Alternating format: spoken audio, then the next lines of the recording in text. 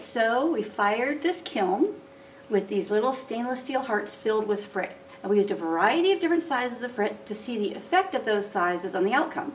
So let's open the kiln and see what we have. All right, come on closer. We've got 5 hearts. Now what you're seeing here, this is a ceramic kiln shelf. It's been primed. After the primer goes through the kiln to a full fire, a full fuse, it turns white. It was pink earlier. Notice how the pieces have shrunk. That's because we used Frit, which is kind of a small mass material. And also notice this is the thin fire material that kind of disintegrates when it's fired. And it gives us a really pretty edge, but it kind of folds in a little bit onto those pieces. I also want you to notice how they look now in the kiln, where everything is kind of dark and it's like, oh gosh, what colors did we use, and where's the depth in these pieces? So let's pull them out and see what we have. I'm pretty excited. So when I pull these out, the thin fire is very dusty, so I don't really like to have it on my hands. I don't really like to breathe it in, so I'm going to put this mask on for a minute. Let's see if I can get it on without whipping myself. Maybe I can't put it on. All right, here we go. We're getting it. We're getting it. There we go. All right. So I'm going to take this out. Hope you can still hear me. And I'm going to bring this over here where I've got my big old vacuum cleaner. And come a little closer if you can. All right. And look, when we pull this off, look how easily that comes right off of there. Look at that, and look at that beautiful edge quality. All right, so we had 1, 2, 3, look at that, 4. Oh, that one needs a little incentive. There we go. Oh, that one has a cute little end. And there we go. Now, remember, we lined the stainless steel cookie cutter with 1/8 inch thick material and then thin fire. Now look, if you just tap that thin fire, it kind of comes right out. And we can, if we're careful, we can reuse this 1/8 inch material. So what I'm going to do now is take the vacuum. You can do this one of 2 ways. As long as they're absolutely 100% cool, you could dip them in a bucket of water to remove the material. Or you could use your vacuum. So I'm going to turn the vacuum on for a minute.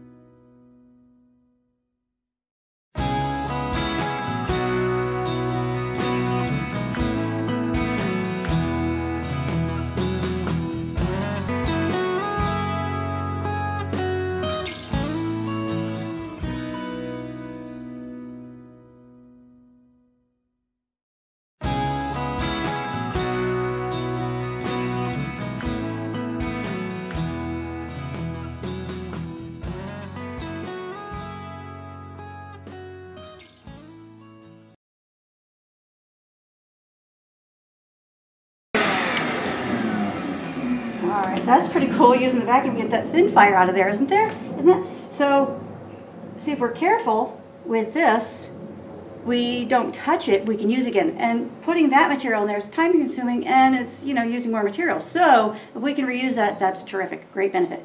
And I believe we could probably, I've gotten maybe 2-3 uses out of this if you're real careful. So look at our awesome little hearts. I'm going to go over here and grab, oh my God, that's the aventurine blue. I'm going to grab it right here in my little rolling cart. This is called a sickle stone. It actually comes in a 12-inch piece like this. I don't know what it's made out of. It's almost like a cement or something. But when you drop it on the floor, well, then you have one to share with a friend. So, because it breaks. So these are ones I've gotten at different times at different places. But when your artwork comes out of the kiln like this, sometimes it has these, I'll hold this up for you, so you can see these little sharp edges. Those will cut you. So we want to avoid grinding them because that'll put an abrased edge on the edge of our glass. And look at this beautiful edge quality we have here, this nice rounded shoulder. That's consistent with using the thin fire fiber paper.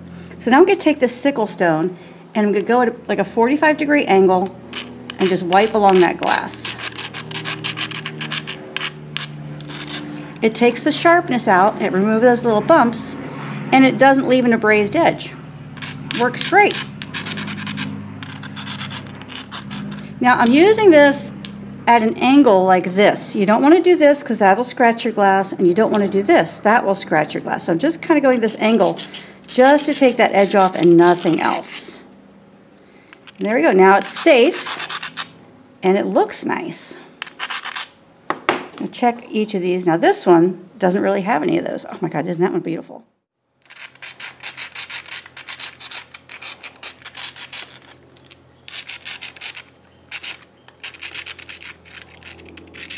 Okay, notice how I'm doing that nice strict angle, and I'm taking that rough edge off, no longer sharp, giving it a nice clean edge, and then we don't have to worry about that grinder abrasion on there. I think that looks pretty good. Look how pretty that is. All right, so we've got these 5 hearts with the different materials. This one was made with powder material, and I want you to know, I'm going to take my little wet sponge over here and wash this off. I want you to notice about this one is how milky it is. How the light doesn't come through. It's very solid, almost like a stone instead of glass. It doesn't really have a lot of transparency. And also look how thick it is. It condensed a lot more than some of the other materials because the frit is so much smaller, because this is a powder form. So you see the different individual colors. That's great. You can't see through it at all. I mean, look, you can't see, anything behind it.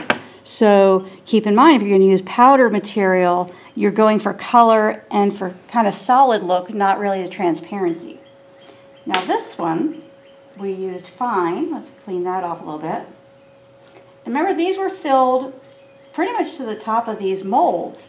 And look at the difference in height in these two and the material. Now, this is also a bigger mold, but look how much larger it is. Now that's almost jewelry size. This is probably too big for jewelry. But this one, we layered it with a dark green, a fine aventurine blue, and then a pale blue. And then we see the green here. You get that green color, but look how dense that is. And then here's the blue, and then the aventurine. This is a, let's see, this is a turquoise blue opal, and then the aventurine blue on top. And this is the one that I kind of screwed up when I was building, and the pieces all shifted. So keep that in mind. You may want to redo something that you screw up. So if you're looking for transparency in your piece, these colors are not going to give it to you. They're going to give you this kind of striped look, and maybe a striped look this way. We've got this pretty pattern on this one, but not on this one because the assembly didn't go as planned. But it does have a nice, even, consistent color. We've got that shimmer from the aventurine blue and the aventurine green. Actually, there's a slight line here. This is the aventurine green, this is the aventurine blue. We get that nice shimmer there that's really pretty and consistent with that material. But as far as getting any sort of depth, nope, doesn't really have it. All right, so let's move over to this one. This is the medium material, and the key difference here is this is an opal color, this is a transparent color. Look at the amount of depth we have here, and when you look at it from the side, the light goes through it, and it just has a very jewel tone to it. Oh, here's the back, you see the opal material. So what happens is you can actually, if you look very closely, I don't know if you can see it in the camera, but you can actually see the identifying grain sizes that we used here, even in the opal material. So what happens when you use the medium is you get good color concentration. If you use an opal, you get a very solid kind of look. If you use a transparent, you get a lot of visual transparency through it. But this also has to be a light color. But what I also want you to pay attention to is look at the number of bubbles here. The bubbles are consistent with the size frit you use. These are like little soda bubbles or champagne bubbles. If you use a larger frit, you have fewer bubbles, but larger bubbles. If you use a smaller frit, like over here, you have fewer bubbles, but you also, it can become so dense that you can't see through it. So it depends on what your end goal is as to how you want to use these pieces. Now this one is made with coarse frit. We used an opal and then 2 different transparent colors. So this is an orange transparent here on the edge. It looks very red. And this is a red transparent in the middle, but look how dense that is. And then we used an opaque marigold here. Let's see what this is. Yeah, marigold. And look how you can see the different grain quality of the sizes. So you don't lose the look of the grain quality. It doesn't have any transparency because it's an opal. This does have transparency because it's a transparent color. The red is a transparent, but it's such a deep color that you don't really see through it. So we are getting a lot of information from these, even though they're not exactly what I had anticipated making or planned, which is really kind of fabulous because I love learning new things. So when you're doing something like this, best to use a lighter version of the color that you want if you want to retain that transparency. And again, it's, what's your end goal here? What do you want to use these for? Now this was made with mosaic material, and this one is very dark and very dense. It's also thicker than all the others. Look at these. They're all these are similar in height. This one's lower, but look, this one's higher. These all have a slightly different thickness to them. That's also interesting. And they were filled about the same amount. Now this one is made with light purple and a gray. Let's pour some of these out for you and see what the color looks like. Look, that's a pretty pale color. And that's not all that dark either. But look on this piece how deep this is. It looks black. And so there's no transparency there. There's really nothing of interest in here other than it's a cool heart that we made with a cookie cutter. So we learned a lot here too. On the back side, if I wipe it clean and then dry it, you can get a little bit of a sense of the different mosaic shapes or coarse shapes that were used here. Actually, this is mosaic. And you can actually see a little almost scarring of how the shapes were laid out on the kiln shelf. So it does identify the pattern there. We hold it up to the light and nothing can't see through it. It's just a very nice dark heart. But we do have terrific edge quality. Nice contact with the kiln shelf because we don't have any sharp edges on this one. So that was all good. But also with the mosaic material, you're going to have less roughage around the edge because the pieces are bigger. The smaller material, of course, it seeps underneath that fiber paper. So these are all the different little tiny idiosyncrasies about the different materials you can use to do casting. So if you intend to, include casting in some of your artwork, I'd suggest you get some of these hearts and you do small little test pieces with these different materials to see what effect you want and what works best for you and your particular project.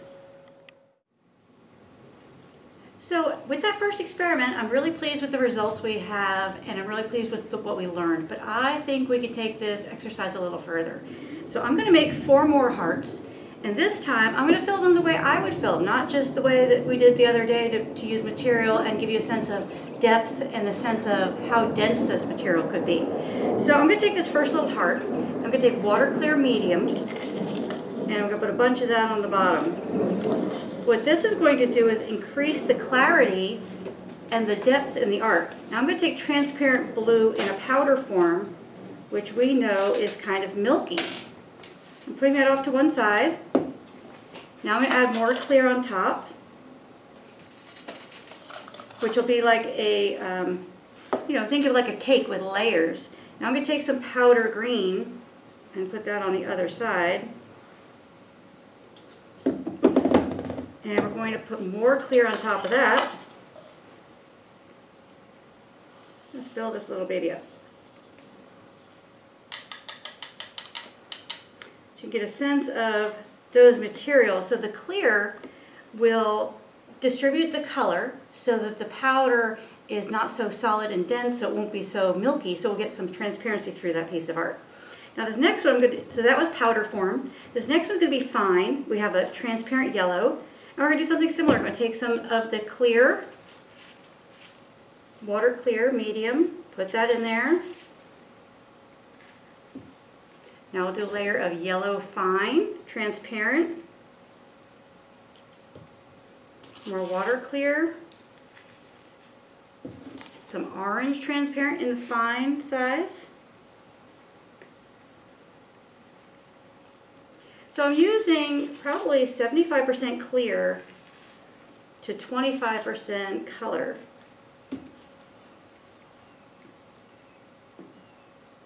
And what this should do is give us some real nice saturation, transparency. I'm also using, for the most part, transparent colors. So this orange and yellow are transparent. And I'm not using a lot of color, I'm using more clear.